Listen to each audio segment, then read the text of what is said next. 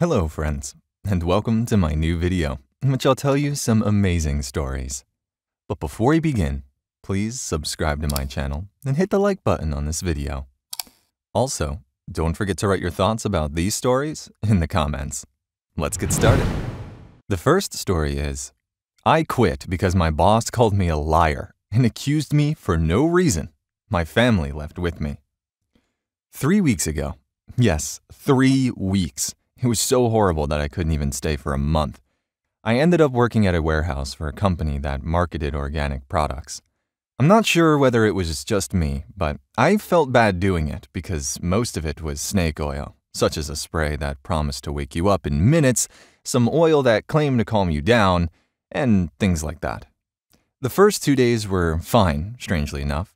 If you've ever worked in a warehouse, it's what you'd anticipate. But there was a catch. For approximately a week and a half, we picked and packed, which meant scanning orders and sorting them, then scanning and packing them for shipping. They wised up after that, and we ended up separating into pickers and packers. Isn't that fantastic? No, not really. With these developments came new issues. My family and I, as well as my girlfriend, all worked there, and we all ended up as packers. I enjoyed being a packer until we heard the outrageous figures they demanded for it. 100 units per hour. That is, 100 separate goods are delivered through the system in their unique orders per hour. But you can't truly hit a goal when the business is completely unorganized, can you? So soon after the new goal was implemented, my family and I were chastised for not meeting our targets, and we soon discovered why. To meet the target, you needed some decently sized orders, which meant no 5-item orders including toilet paper, which they did sell, but it was only made of bamboo and sugarcane. No, you needed these massive orders of 15 to 20 small products that scanned easily, fit in a compact box, and were a breeze to push out of the building. We had 2 sets of rollers. One on top for containers for orders for us to pack, and one on the bottom for pushing orders to the general labor people, who would simply place the products onto a pallet, wrap them up, and have them ship out. Now, my task was to scan, wrap, pack, close the box, and push it down the line. Sounds fairly simple, right? Wrong. My family and I were at the tail end of the line, right next to the general labor folks, so all we got were the incredibly little orders that didn't allow you to even make the goal however hard you tried. So what did our boss try? Carts. They'd load up carts and deliver us 12 orders a piece. We should be able to hit these figures by now, right? Sonny Jim, you're wrong again. They assigned 2 of the general labor guys to bring everyone carts, but they chose the ones who lived together with a handful of packing workers. What a happy coincidence. So when my dad and I, we worked back-to-back in our station, received these 2 items, 3-item orders, we were falling well short of our targets, which prompted our leads to come over and question why, when we mentioned we hadn't gotten anything decent all night, they just accepted that the area wasn't going to function as well as they hoped. Remember, this is merely the conclusion of week 2. Now, week 3 begins, and I'm no longer looking forward to coming into work every day. I ended up buying an MP3 player for like $15 and loading it up with creepypastas and weird horror stories to get me through the evenings. When Wednesday rolled around, my mind was so flustered by how horrible the apartment is that I neglected to pack a box correctly, so it came back. Now I'll have to explain the following a bit because I didn't mention it anywhere at the beginning. My mistake. Now, I have bad anxiety. I tend to think negatively about myself at work, thinking things like, I'm not working hard enough, I'm going to get fired, and so on. So when they returned the package, I was a little annoyed, but I just sat there and gathered my breath, not realizing that this one small move would kick off a crazy chain reaction. I come in the next day, and the job is still terrible, with equally terrible orders as usual. They ended up offering VTO, voluntary time off, to a few packers and pickers when there was an entire night's worth of work, and these workers only got to go home after 2 hours on shift. Now that I'm irritated that all these people are going while there's so much to do, I just muttered to myself and my dad about how we all could have been done early if they just kept us all here. But apparently, we had a little less than we typically did. Our box rollers, on the other hand, were not motorized. We were the ones that pushed them. The same workers who were shouted at for not meeting a goal had to stop mid-packing to solve line jams, push boxes, and do other things. But when they gave out VTO, they left a massive line of empty stations behind me. So for the rest of the night, I was hauling butt just to meet my goal and keep these dang boxes moving. I was complaining, of course, but in my head, I kept thinking that the more boxes I pushed, the less TP I had to pack up. Those packs of toilet paper were annoying, so to say the least. My dad ended up yelling at the boss, who told me to stop pushing all. Now he put me in a tiny boardroom with him and another lead and questioned why I freaked out at the one boss, which I didn't, and I told him so, and he brought up the night before. I have anxiety, I explained, which he dismissed as nonsense and wondered why I was flipping out on the boss again. Now that I was on the point of a nervous breakdown and didn't want to be fired, I simply decided right then and there to quit. I told my mother what had happened and walked out of the building. My family all left the next morning, and me and my girlfriend hung out playing PS4 till he told me my temp service that my family didn't clean up their stations after he kicked them out to drive me home. I was astonished because the guy had been incredibly nice up until that point, even giving us a restart when our car chose to die. I did some research on the company and sought for a location to share this story. And it comes out that Grove has been faking reviews on Indeed and a few other sites, always gets 5 stars, basically praising the job as if it were a fantastic chance and acting as if nothing ever goes wrong. A couple of other things I wanted to mention. Some of their imitation reviews stated that they provided refreshments. However, they do not. Instead, they had vending machines.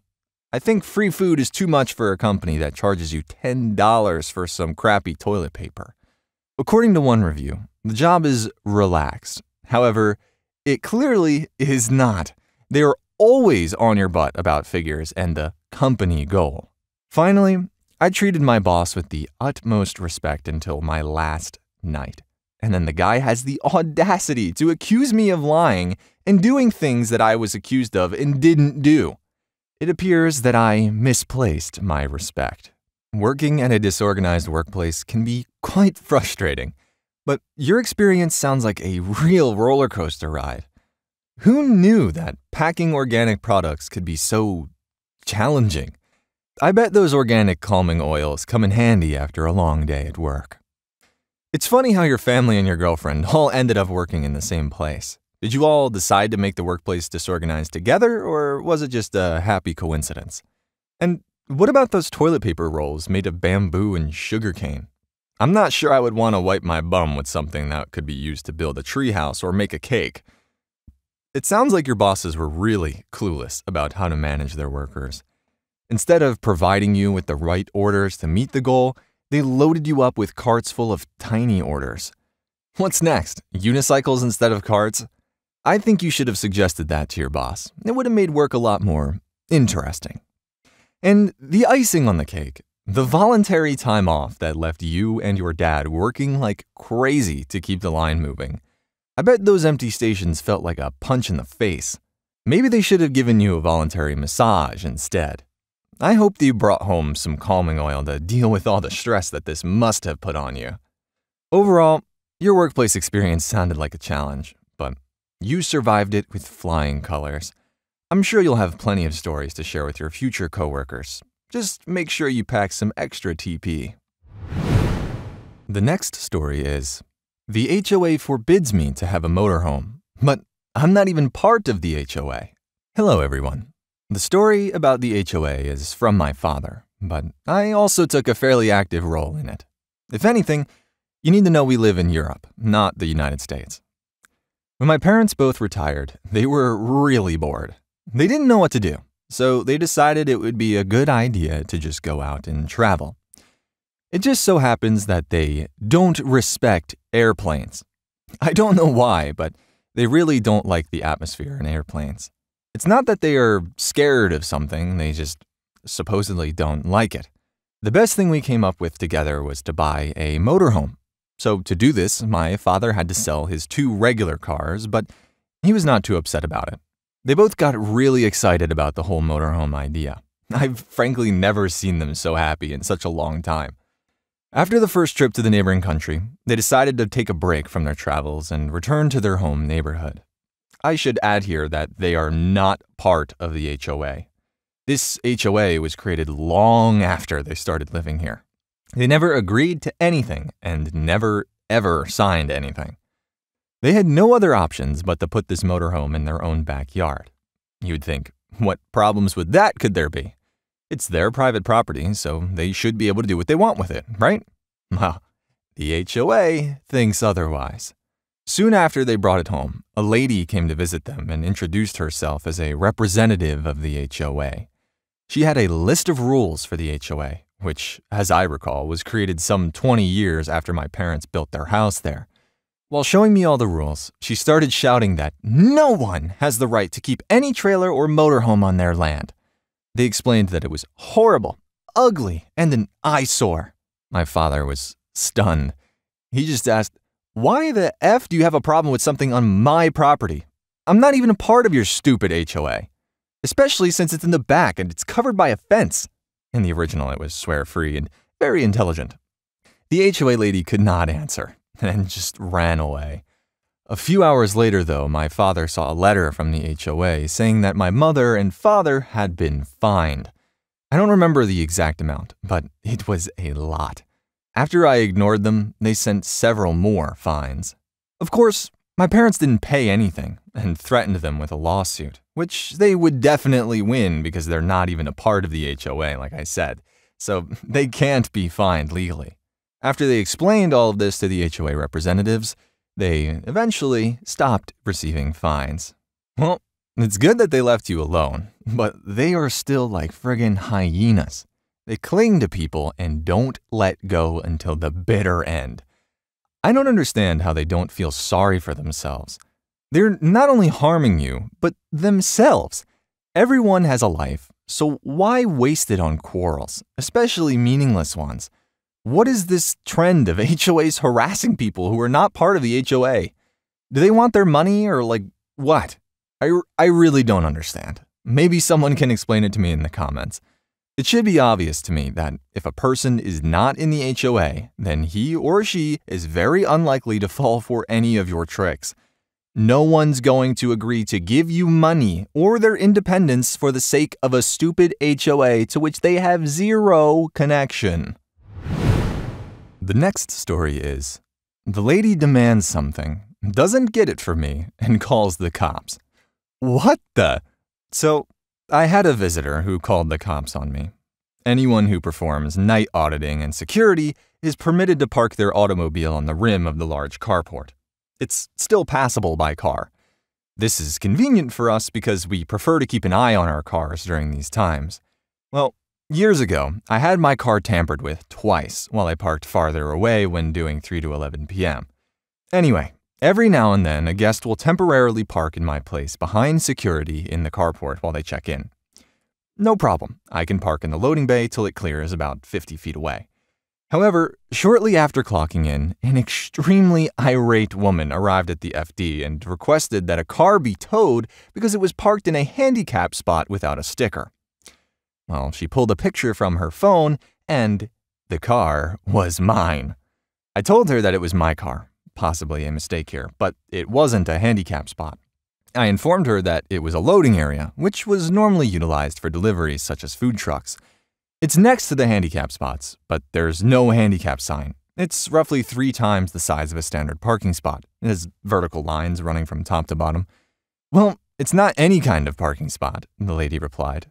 Well, I agreed and then asked her why, if she could admit it, she was treating it like a parking spot then. We repeated this stupid loop of conversations, and she wouldn't reply to me with a straight answer.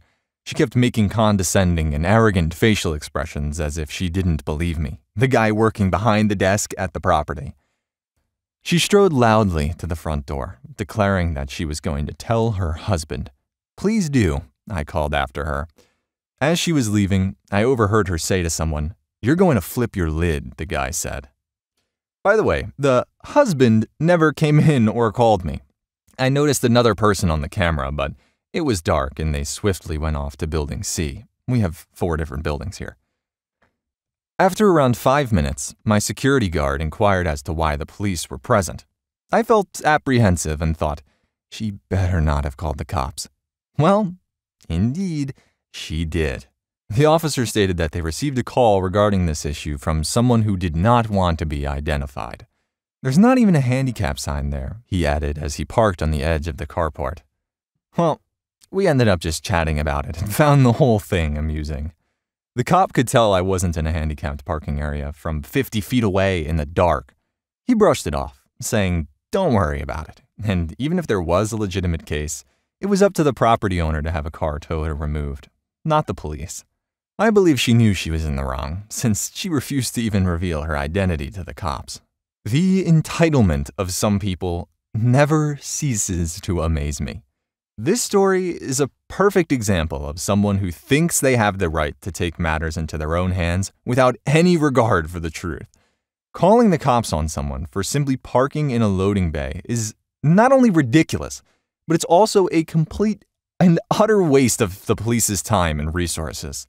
The fact that this woman refused to identify herself only highlights her cowardice and lack of conviction in her own actions. It's clear to me that she had no idea what she was talking about and was just looking for something to complain about. I applaud the police officer for seeing through this nonsense and handling the situation with humor and understanding. The last story is, old job tried to get back at me for poaching a top performer. Well, they then threw a tantrum when they realized that they no longer held any power. I can't recall if I previously discussed this gem. On my birthday, a few months back, my workplace wrote me up. One thing was that they were completely unaware.